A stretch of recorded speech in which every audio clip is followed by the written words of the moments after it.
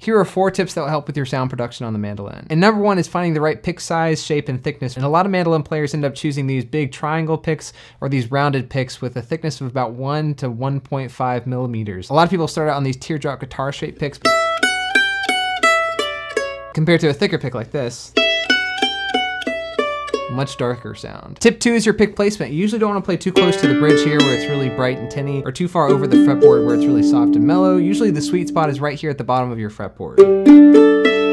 Tip number 3 is your pick angle. Most mandolin players don't play with the pick flat against the strings like this because you hear a lot more of the plastic of the pick against the metal strings. Instead, a lot of people angle the pick in like this or angle the neck up so that the front edge of the pick meets the strings on the downstrokes and the back edge on the upstrokes. Tip number 4 is pick follow through. This is something I stole from the great Bruce Lee, who said that you have to punch through a board of wood in order to break it instead of punching at it. Same idea with the pick and the strings, making sure that you follow through in order to get the best sound production that you have on the mandolin.